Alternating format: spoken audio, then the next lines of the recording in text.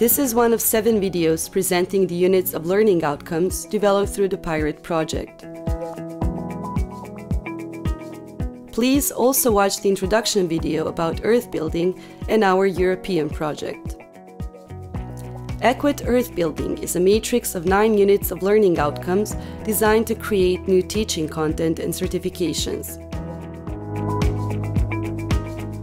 Unit R is the unit of the EQUIT Earth Building that covers the skills for maintain, repair, renovation, restoration of already existing earth buildings and plasters. Earth walls are resistant. They withstand many centuries even under severe climate conditions.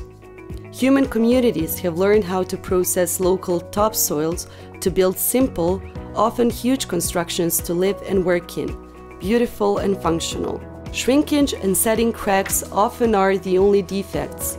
Most of the time they happen when the building was new and not changed since. Normally, they don't affect the stability and sustainability of the wall. As the buildings withstand many decades and centuries of useful life, they are exposed to wear and tear and, more important, changes in use, maintenance and the needs of their inhabitants. This is when repair and rehabilitation are needed. Earth walls are not only robust, but also patient and will withstand many different interventions, as long as they stay dry. A professional in charge of repair and transformation of an earth building starts by making a global analysis of the building and its situation.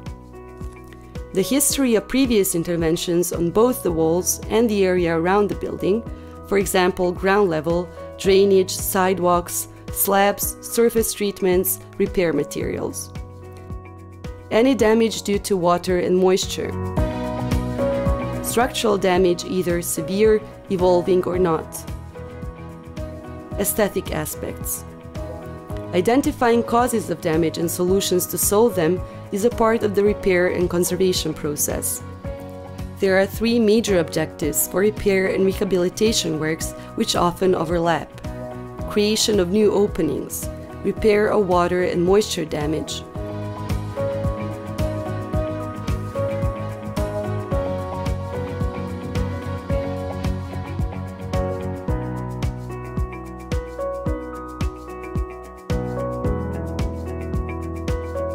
upgrading comfort with thermal insulation and new services for water and electricity.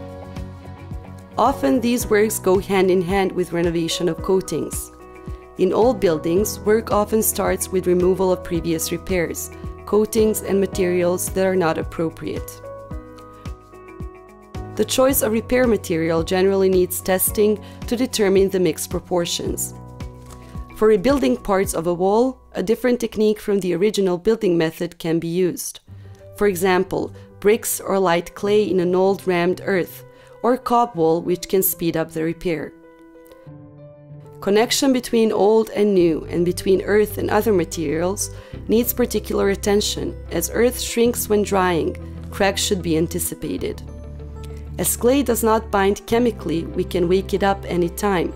That is the magic of earthen structures. Water penetrates the clay minerals, activating cohesion and plasticity.